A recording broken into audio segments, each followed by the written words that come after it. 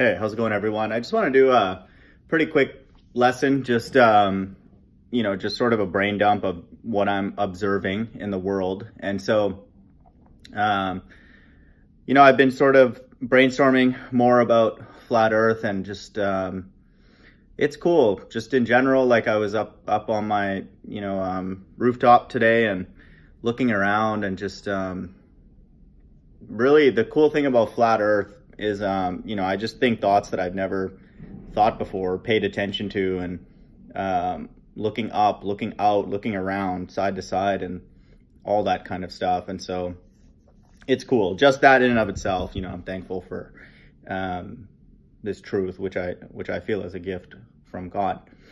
But I want to talk about things now in the mainstream. And so this is sort of related to flat Earth, but actually it's directly related to flat Earth. I would say the strongest flat Earth evidence that I have is of a financial nature at this point, because a major hurdle for a lot of people, and even people who are on the flat Earth side, is how can a deception this grand be carried out and maintained, for so long. And to me, I have absolutely no issues with that anymore at all, because I know that there is a deception on that scale, and possibly even greater, more day-to-day impact in the financial deception that is, you don't even have to be a CPA like me to know it. It's obvious, and that's what I want to talk about in this quick hit. Is I'm going to take you through three video clips, news clips, that are all within the last week or two. And I'll post the links below. So CNBC was reporting on March 7th, 2019, retailers announced 2163 store closures in 2019. So 5,000 store closures already up to that point, and that's more than all of 2018, And so they're talking through it. People are like, not a big deal, no worries. The malls are all empty, no worries. Just the strip malls will get filled with yoga studios and weight rooms and gyms. And the guy makes a joke that they might be massage parlors, and then there's an awkward laugh. And so they're just joking about the fact that there's a very, very clear inflection point happening in the economy. And, these stores are closing. And then even if things do get filled in afterwards, which a lot of them won't, the people who work in those places part-time are typically, and I'm not trying to be rude, but in general, and I work part-time now, so it's but people with part-time, us, rely on that income more than a person who, has a full-time job and has had one for many, many years. It's just a different, personal financial situation. Generally, people who are working in retail, it would be part-time, and then they would be, I would assume, fairly dependent on that income. And so that's an issue just immediately for people in these over 5,000 stores that are closed. The next snippet, this is today, Fox Business, U.S. economy is expected to slow down. That's the title of the video. So it's hilarious. So anything that gets in the mainstream news, it's been happening for a while. It's the same thing that I mentioned before on multiple videos about, if mainstream is saying is a college education worth it, it means it's not worth it. You're already kind of late to the party. And so I just think that's hilarious. It's now all of a sudden there's this major revelation that, U.S. economy is slowing down, as if that's something not known. It's very, very obvious. And again, I just find it Zero Hedge and other places like that would have been reporting this for many, many years. Peter Schiff and people like that. But again, if it's reaching Fox Business, Fox's 666 Business, I mean, we probably should pay attention to this. And it's fairly, to me, sort of common knowledge if it's reaching mainstream. And then CNBC television gives us a gem of information today.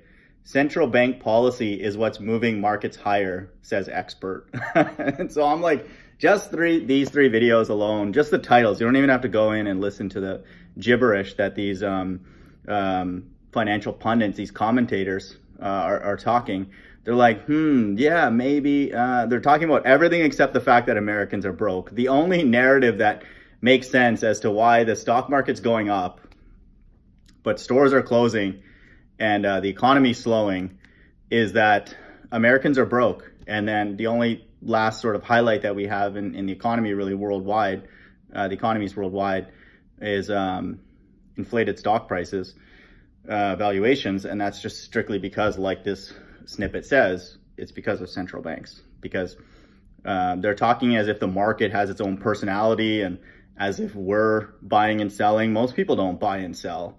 And even if they do, they don't have the kind of money that can move the markets up and down. So it's obvious that it's central bank policy, central banks themselves that are doing this, causing the markets to go up and down. And so, again, this is mainstream news now, and you don't have to be embarrassed about sharing this. I mean, it's like right in front of us. It's becoming more and more commonplace just in my life too, like water cooler talk. It's not as taboo anymore to talk about this. It still is. People are still bullish and cautious about the things that they say, not too doom and gloom, but it's becoming a bit more socially acceptable to be bearish and to be worried, really.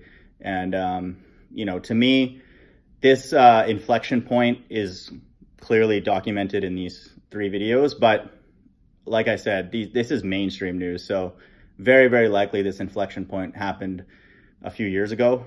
And my guess would be around 2014, 2015 was when things started kind of reversing course. And then so the expansion of the credit supply, has a limit. You can't just print money forever and expect things to just be great. It's like if you print a vast amount of money, it dilutes the money that's already been printed. That's just a basic economic fact. And then if you only put that money in a certain group of people's hands, and then, the entire economy is based on, a lot of it's retail, like just buying and selling, goods. And, a vast majority of the population has less and less money. Naturally the economy would slow down, and that's what we see happening. And so those are the fundamental principles of this quote unquote expansion up until what my guess would be 2014, 2015. And then it's very clearly, inflecting. And, the debate of like how quickly, it will drop and like what the impact is and what it will look like is to be debated. The Bible actually, obviously from, if you know my channel, paints a picture of what that's going to look like. And, to me, all this stuff will unravel fairly quickly just because, again, the nature of our economy and how expensive it is to live is, it's not anything that gives people a lot of sort of cushion in their life. It's like there's many stats too about how many Americans are living paycheck to paycheck. And again, that's a natural outcome of this type of, financial environment, this kind of economy worldwide. And so, again, to me, this stuff is mainstream news. I find it funny that, ballers, a lot of them, I would actually say in my experience, a majority of them just don't talk about it. They're just like, it's not interesting. But this is where, to me, it's becoming like kind of obvious and sort of slightly comedy, even though, again, very, very serious topics. The economy is even more serious than the shape of the earth. And I have even ballers saying that the financial deception is not as bad as flat earth deception. And so, like, we're the ones who are enslaving humanity and stealing everybody's money through financial manipulation. And so it's becoming very, very clear what's going on. I was on a hangout with a baller, and they were trying to convince me that a plane would travel from point to point on a sphere in a straight line. And they were saying it with a straight face. And I was just like, whoa, and I was just honest with them after. I'm like, you shouldn't be telling someone like me this kind of stuff, because you're taking me down a path to convince me of ball earth, but you're making it more and more obvious that you're not to be trusted, in any way, especially if you don't understand the fact that you cannot join 2 points on a sphere if the sphere is Earth and you can't travel through the Earth in a plane, obviously, you can't connect them with a straight line. It has to be an arc. And so that, to me, I was just like shaking my head. So again, I'm just saying this to kind of reaffirm to people, flat earthers come to flat Earth with a lot of different, for a lot of different reasons. But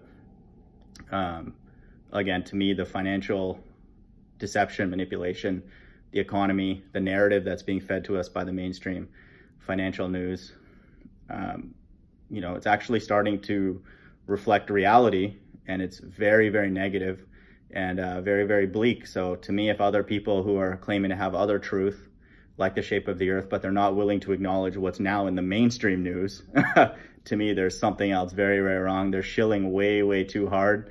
And even CNBC and 666 News, they're not even shilling that hard. You know, like they have to report, even if it's late or delayed, you know, 5 years later, they can't not report things that are just blatantly obvious to people. You know, I mean, you just like go around and see stores closing and more stores closing than are opening up, and, you know, vacant, you know, spots in strip malls and stuff like that. I mean, they have to mention it. And people are now wising up to the stock market manipulation, because people are just like, hey, how come the stock's going up? And like, I'm not seeing any of that, you know, and like, where's that money coming from? People are just asking common sense questions now. It's not, you don't even need physics or chemistry or mathematics for this. It's just common sense. And so the financial deception, to me, is a very, very good litmus test to talk to somebody about anything about life, because again, this is like just right in front of us, you know, just the same as this. I know this table is right in front of me. It's the same to me that there is a financial deception going on worldwide. It's obvious. No one cannot convince me of that. And again, like I said, it's in mainstream news. So keep that in mind. And you know, I would use some of these kind of things as litmus tests to decide whether somebody's even worth talking about. And then if you do, just, you know, take it with a grain of salt, weigh it against, you know, what else they're willing to talk about, and admit that is now blatantly obvious. Hope everyone's doing well. Bye.